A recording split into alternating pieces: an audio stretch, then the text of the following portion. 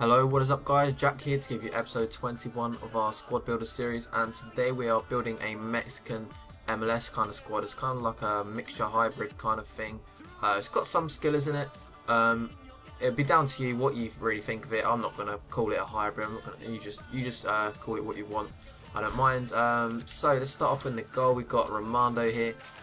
So he plays for Real Salt Lake. And he is a United States player, so he is going to link with the defenders. And if you know what most hybrids have that are from the United States, you'll know that I'm going to be using Wayne. So he's just a rapid player. I don't really need to go into too much explanation with him. He's only 5'9" though. That's kind of like his downfall is just his height. So moving on to the next centre back, we have this guy here. So he is from MLS as well. Because he's Mexican, that enables me to start moving down the Mexican line down the right side now. He's got 59 pace, 65 sprint speed, so it's not all that bad. His passing is pretty good, as you can see, and his defending is good. He's 6 foot as well, but because he's quite slow, that is his weakness obviously, but Wine kind of makes up for that. So don't worry too much. It's not I'm not building this squad to be an amazing squad that wins every single game. It's just a squad that is fun to use, because it's getting to that point in FIFA where it's just boring to use like these samey old teams. So yeah, but anyway, moving on to the right back, we've got this guy here, Navarro. So this guy is from the Primera Mexls. He plays for Tigers and he's 5'6", so he's very small, kind of like most Mexican players I find actually. He's got 91 pace, 71 dribbling. He's got a pretty decent shot. He's just very fast right back, to be honest with you. Nothing special, no special features about him. So yeah, moving on to the left back, we have Castillo, who is a very low rated player, 65 rated. He's got 84 pace. I used him in a squad recently for a squad builder, and I was quite impressed with him. So I thought, I might as well use him here. And the main reason is because he plays in the Primera Mexls, but he's also he plays for the United States. His nationality is that he can kind of link there with Wine and then bring in some more Mexican League players. So moving up to the left mid, we have Beasley, who are also used with Castillo in another squad builder. He's got 93 pace, and that pace is, I'd say it's definitely 93 pace, maybe even a little bit more. He feels so quick. He just burns away the defenders, and but he's left-footed though. That's the problem. So you kind of feel like you want to cross the ball a lot when you do get into that space, because he's left-footed on the left side. But if you can cut in, do cut in, because he's got a pretty strong foot.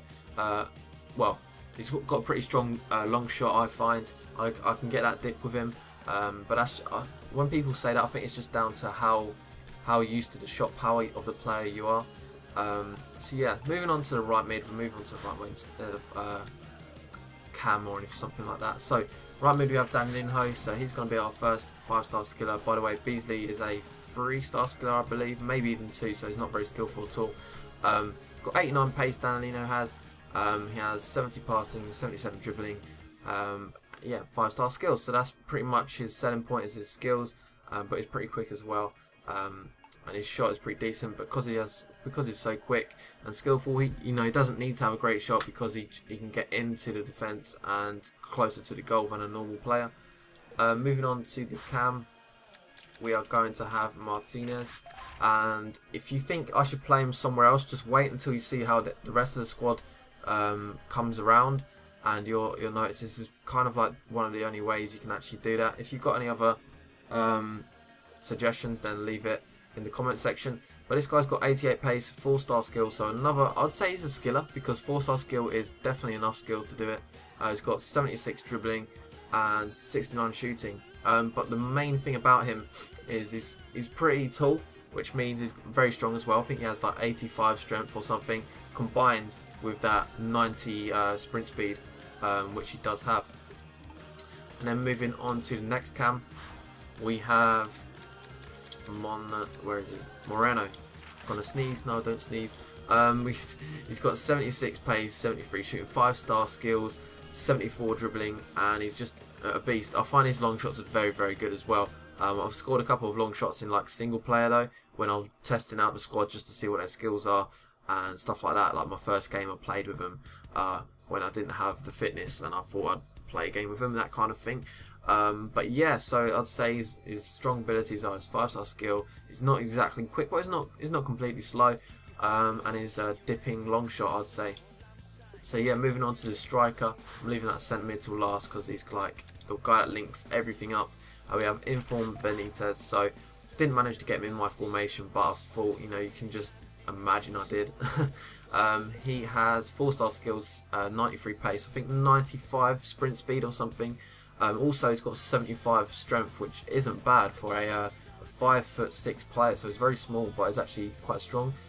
So he can, you know, when you're running alongside a player and you do that kind of skip because you're too quick and too strong for the player trying to tackle you. That's what he does all the time. He's also got very good dribbling abilities. So if you did want to use that LTRT ability, he's going to be very good at shifting the ball and shifting his pace, which I don't do too much, to be honest. Especially he's got 4-star skills, so I find I just do scoop turns and roulettes and chops and all that kind of, you know, the basic stuff, and occasionally a rainbow flick or something. But he's got 80 heading as well with that 5'6" height, so he's not bad in the air crosses, but he's definitely not like a 6-foot player that gets on it most of the time. And then the last player here he's not a centre mid because I couldn't get him in the centre mid. He's actually a centre forward, but I managed to get him in a cam to make it a little bit more realistic. Is Montero, so he links everyone up. He is the main man, and he was one of my favourite players in the squad builder. If you saw it before, I think it was like an MLS kind of squad, or yeah, a pretty similar kind of squad in terms of MLS, American, that kind of thing.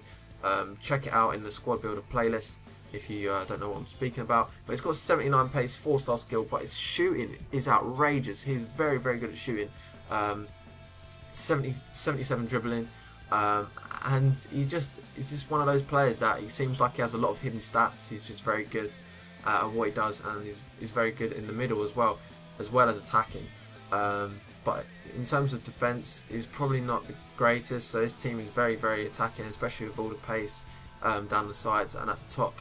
Yeah, that's the squad builder. I hope you enjoyed it, guys. The price of this team will be flashing along the bottom of the screen, so if you haven't noticed that, you will do now. And the manager, as for the manager, you know, you can just work that out yourself. It's either American or Colombian, or, you know, whatever you want really. I'm not here to choose the manager for you. I only do that really with nationality teams, just so you know which the best manager is to use.